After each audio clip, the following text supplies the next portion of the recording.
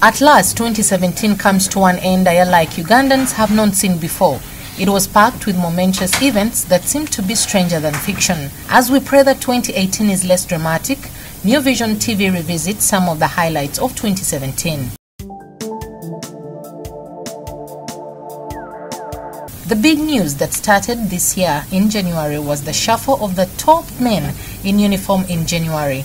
The most affected were the then Chief of Defense Forces, General Katumba Wamala, who was moved aside to a junior minister, and the then Commander of the Allied Special Forces, Major General Muhoozi Kainerugaba, who was made a presidential advisor. The top job of CDF sent to General David Muhoozi. As the military men settled into their new offices, the National Lead Security Agency, the police, was hit by a shocker of a magnitude not seen before in the country's history.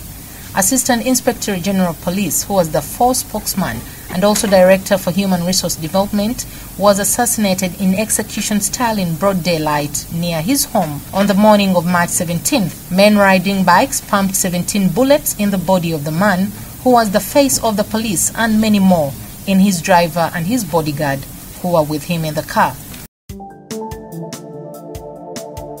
In April, the mayor of Kamwenge, Geoffrey Byamukama, traveled to Kampala to carry out some transactions at the land registry.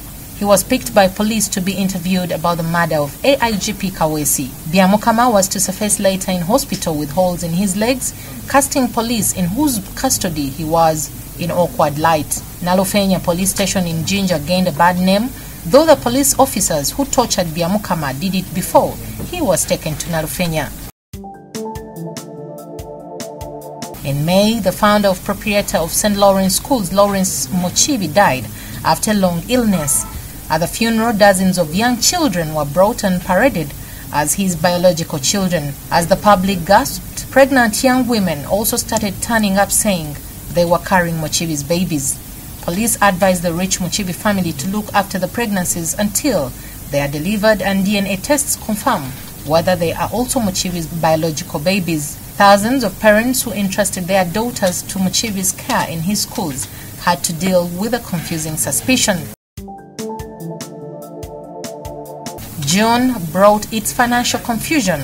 The national budget for 2016-2018 was presented amidst acrimony as some members of the Honorable Amos Lugolobi's Budget Committee presented a minority report disassociating themselves from the budget proposal.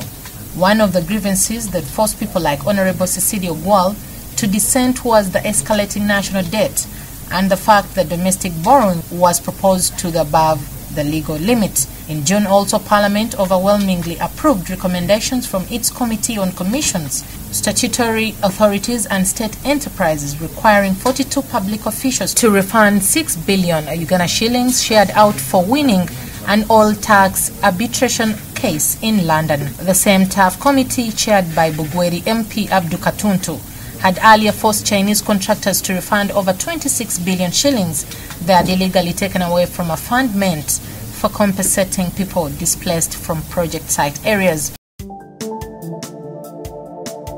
August ended on a strange note as the congregation in Prophet Elvis Mbonye's fellowship took the saying of worshipping the ground. Someone walks on rather literally. Some were photographed as they kissed the prophet's shoes at Kololo. A top journalist who kissed the shoes said openly that he would kiss them again given the chance.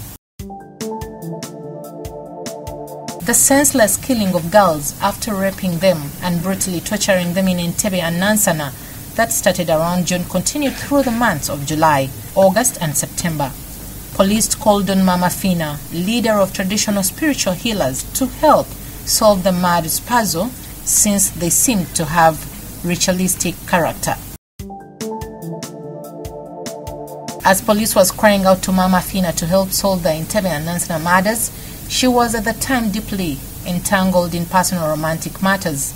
Just like nature abhors a vacuum, Mama Fina also abhors a vacuum in her heart and was too busy preparing to wed her late husband's best friend in September, just 11 months since Major Chigundu was shot dead by assassins on motorbikes. It was in September that the whole world was stunned by Uganda's parliament when security men in suits who were not members of parliament entered the August chamber to evict members opposed to the lifting of presidential age limit who had been ordered out by the speaker. A lengthy fight ensued. Uganda trended in news around the world. Several MPs were severely injured and hospitalized. October was yet to bring more confusing security news. The Chieftaincy of Military Intelligence, CMI, arrested several senior police officers and arraigned them before the court-martialed. The police officers were charged with refoulement of Rwandese refugees that were protected under international law by enjoying asylum in Uganda. The military made grave allegations that the police officers were selling the refugees to the foreign force from which they had fled, a crime known as refoulement. November brought more chilling allegations against the police officers, with other detained suspects trying to harm them, accusing them of previous torture in different locations in the country. The year came to a close with a major constitutional amendment that has seen the age limit for presidential scrapped to allow 18-year-olds and those above 75 seek the presidency in elections. December is also closing on a confusing note in security terms, as members of the deadly Kaweesi gangs who rob and kill ruthlessly in Kampala appeared on television explaining their dreadful acts and then declaring that they are now working with police to fight crime. Top Kaweesi killer Paddy Serunjoji, also known as Sobi, explained casually how they then killed their victims, but expressed disappointment that there are still criminals in the police ranks who still try to send them on robbing missions. As we enter 2018, we all pray that Uganda will be safer.